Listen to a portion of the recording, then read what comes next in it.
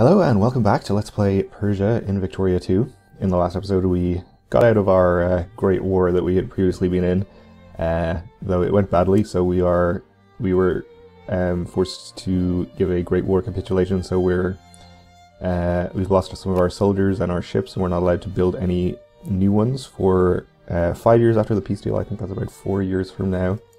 So that's unfortunate. We're down to 6th place, partially I assume because our military power is lower on account of that whole thing. Actually, we're still paying our navies and soldiers, or stockpiling goods for them at full, which is not what we want to be doing.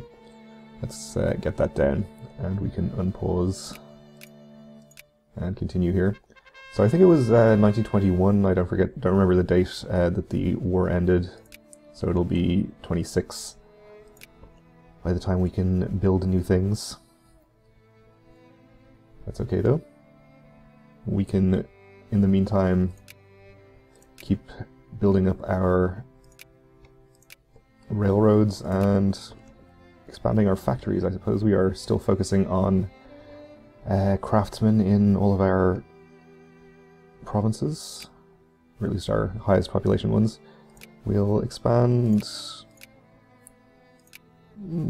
anything that's even remotely close to its cap, I think.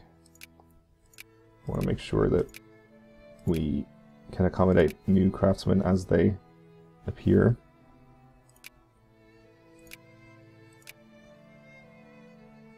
That seems pretty good for there. Expand these.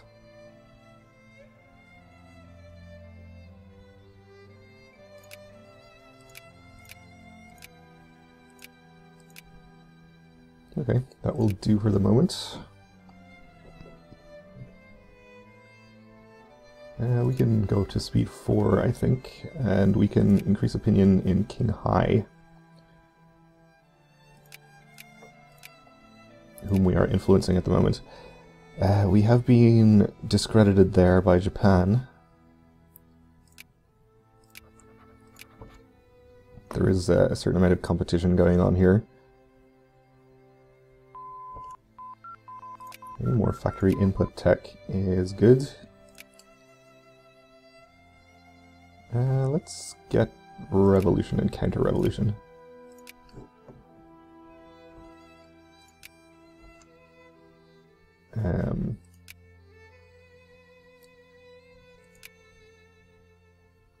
Okay, we may or may not be able to get them into our sphere at some point. It looks like although there has been competition, nobody else is actively influencing them right now. Grievous Insults, a group of Persian citizens who left Persia some time ago on an expedition to Tibet, has been viciously refused entry to the country. We can gain the cut down to size CB on Tibet, who, let us not forget, are in our sphere. Looks like everything is fine there, nobody else is even trying to influence them. We can gain the cut down to size CB on them and our relations are changed by -50, or we can increase our relations, lose a little prestige, and jingoists and pro-military people gain militancy. I don't really want to lose the prestige. We can gain the CB and lose some relations. I don't think that's going to cause us any major problems. It'll put us down to, we'll still be above 100. Obviously we're not going to use the CB. It seems like it wouldn't really be worth our time.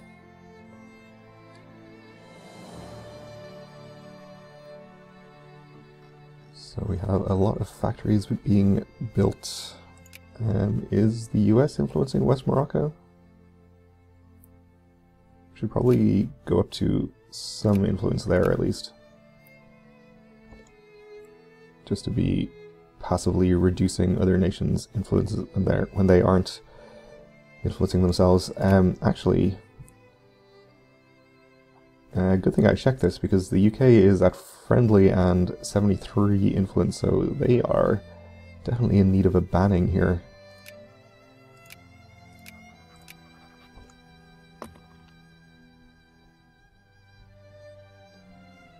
Seems like the US is intermittently influencing them. Hopefully they won't be able to get anywhere much. Military access from Italy. Alright, I'll allow it, I suppose. We're still losing money, despite the fact that I have reduced my spending here. Quite a lot of it is going on industrial subsidies, it seems, which is a little worrying. We can afford to keep spending that amount of money for quite some time, so we'll do that and see if things recover.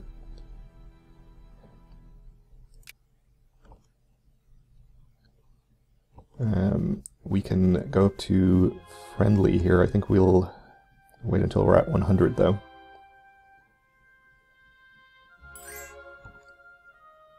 Alliance offer from West Morocco, yes, please.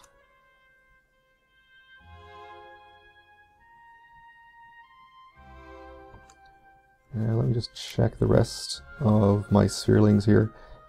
We have Japan at cordial in here. And the US at friendly. I suppose we could consider dropping the US down to cordial. That might be worth doing.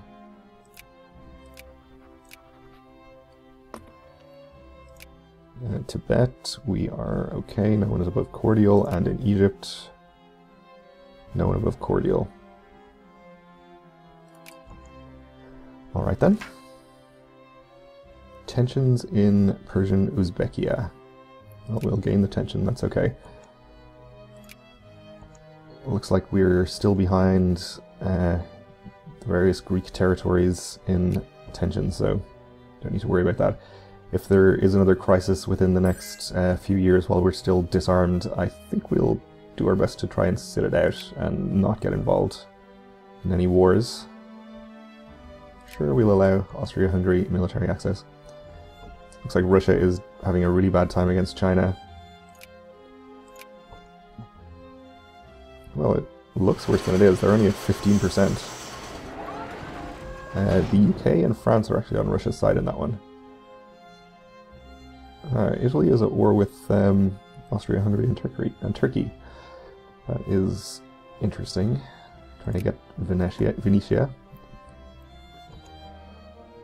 Kind of surprised that China is only at 15% in that war. It seems to be going extremely well for them. Well, they only had +8 from occupation. Alright.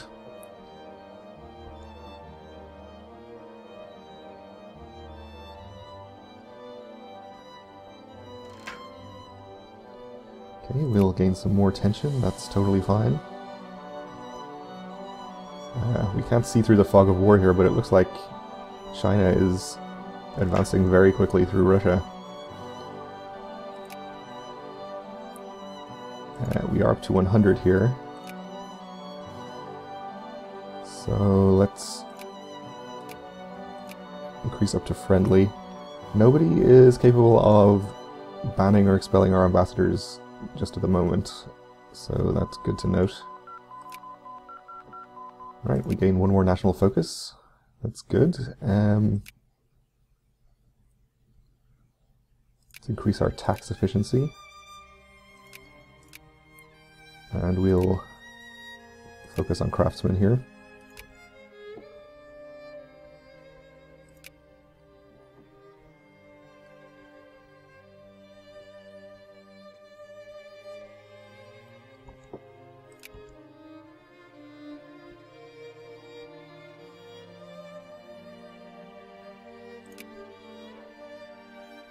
Alright, it looks like China is influencing now. I guess we could ban them.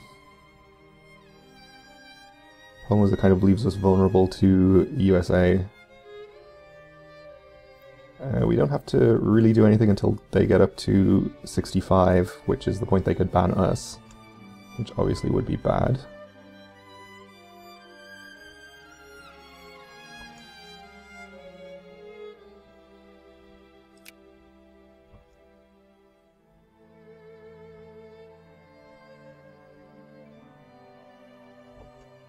Okay, I'm gonna ban them. The US hasn't influenced them at all in the time I've been watching here. So I'm not too worried about them. We should be able to get up to 100 and sphere them.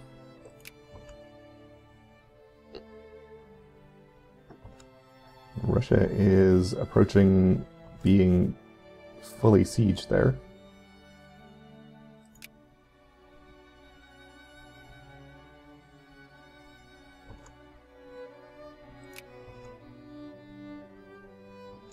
They're certainly merrily adding war goals, even though their war score isn't looking amazing. Italy seems to be doing okay in their war too. Norwegian War of Icelandic Freedom. Interesting. Norway is attacking communist Denmark, I guess? Alright.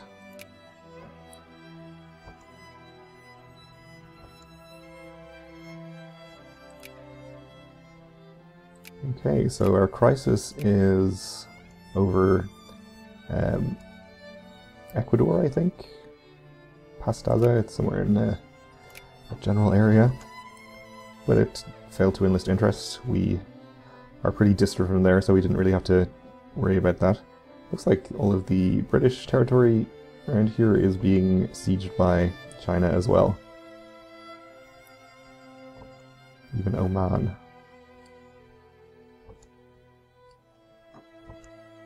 And West Morocco has got some kind of rebel problems going on, Jacobin rebels. Are they dealing with this? Are they doing anything? I don't see their army anywhere.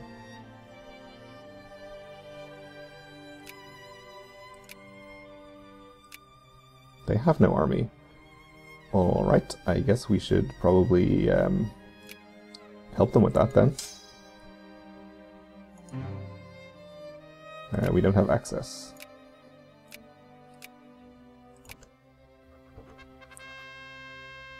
Tensions in the USCA, tensions between ourselves and the other great powers have erupted in the USCA over the issues of criminal investigations.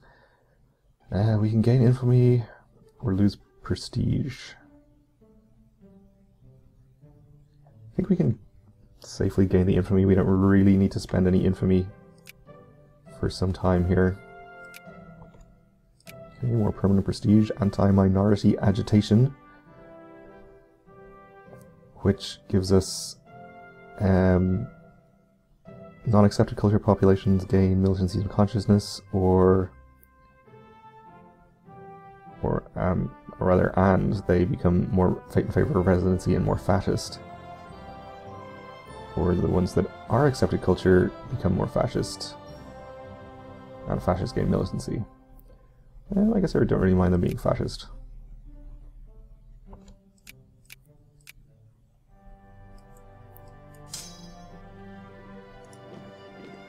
Okay, head there, then there, then there. I think is all their rebels.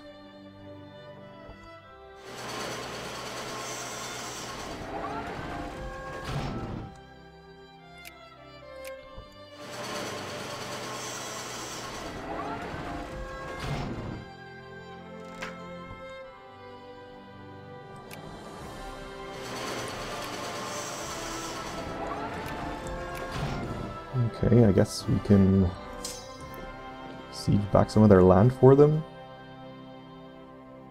Kind of wish they would take care of it themselves. We're back up to 5th place, though, so that's good.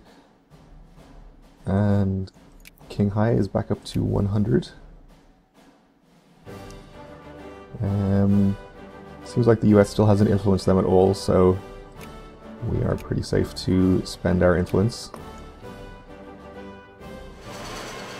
I'll keep influencing them at high priority just for the moment. Fascist trade unions. Yeah, let them be more fascist, okay.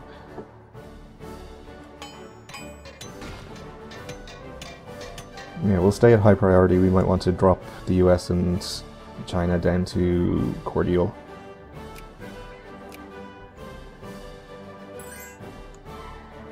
Alliance offer from Qinghai, I accept. So our sphere is looking a bit more healthy now. That's good.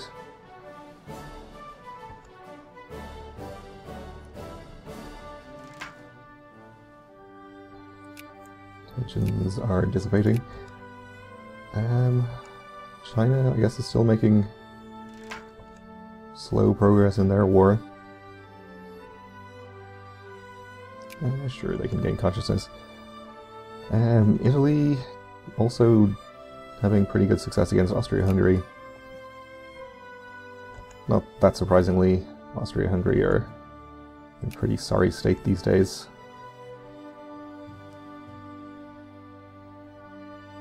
Looks like they're going to get what they're looking for there. Probably they've added all their cores. Istria, South Tyrol. I think that's all of their cores. Oh, they also have Dalmatia over here. Okay. So they haven't added yet. Colonial Incident. So we can get a place in the Sun CB on Russia, or all our pops become more in favor of Jingoism. I'm not sure that's useful to us. I don't know what colonial provinces Russia has. Though they're obviously very weak at the moment. I think these count as colonial provinces, maybe? Over here?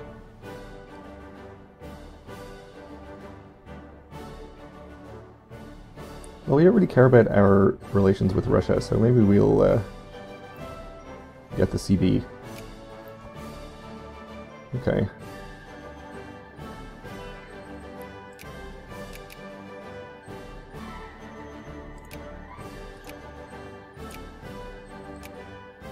So let's see.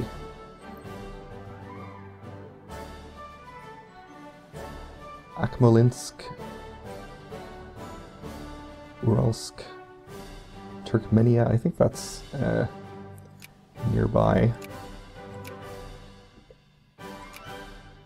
It's not over here. Oh, it was here, wasn't it? Yeah, Turkmenia and Uralsk. So we could take a couple of regions from them, potentially. We could get some oil. That actually does definitely seem like it's worth doing.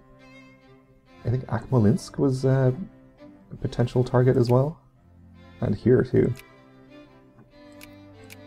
So this could be a pretty good opportunity for us. I did want to avoid going to war for a while, since we still can't rebuild our military, but you don't have to be too worried about Russia. It seems like the UK and France haven't helped them much at all in their current war.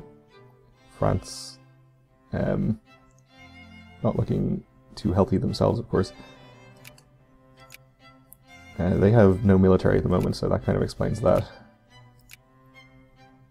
UK is pretty strong, but I'm kind of assuming that they have little or no army in my part of the world, since all of their land in India is fully sieged, and over here in the Arabian Peninsula too. It looks like they are suffering an invasion from China down here as well. Okay, I think it could go horribly wrong, but I think there's not much to prevent us just declaring war on them. If we declare right now, their allies might not even join because they're already in a war. Which obviously would be ideal. We can't actually siege any of the land we want yet. So I guess we should decide which is the best land that we want to declare a primary war goal for. We can afford to add a few more later as well.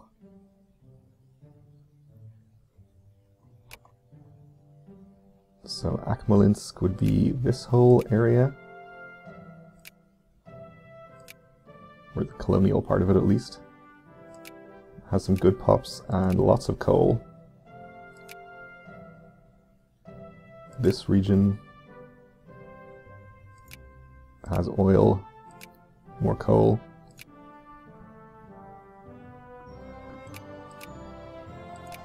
This is Akmolinsk, not colonial Akmolinsk.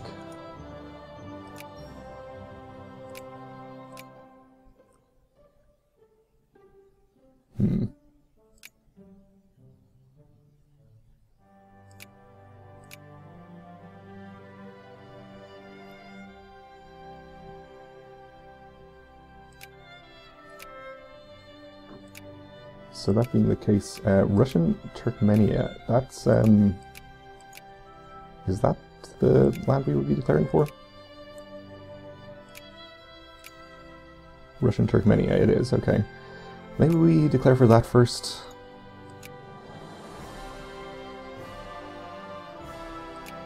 Okay, pops, and definitely some oil. And we can get our armies there very quickly. Okay, we'll go ahead and declare now, I suppose.